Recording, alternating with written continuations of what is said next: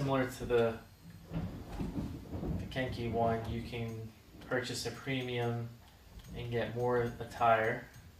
So they have the missions for daily, weekly, beginner, premium, and challenge, similar to last time. I'm already at a 5,700 and I literally have not played a match. It expires in 69 days. So season. Does it reset the stats? Let's see. Pretty sure it did. No, it didn't. Alright.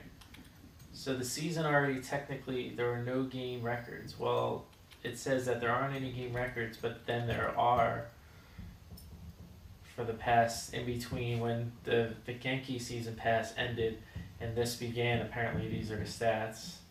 So nice little KD of 4.43 there. Loot 150 items, kill 8 enemies, destroy 15, complete a match without taking any damage from Blue Zone.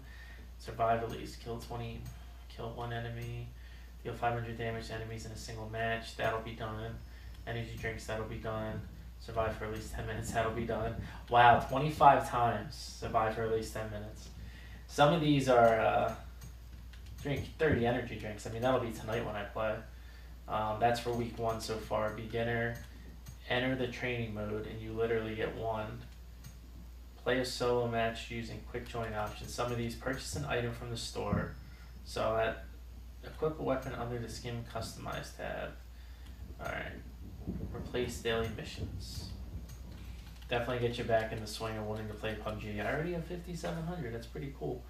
But if I played that much and I got 5,700 in between when Vikenki ended and this started, I played a lot since that time. Actually, I can bring it up right now.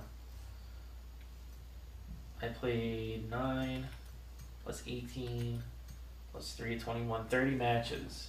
30 matches and 5,700. I guess that's just from crude XP or SP rather, that you just get from playing each game rather than all the SP you can get from joining this stuff right here. Beginner, like this stuff, XP. That's my initial thoughts.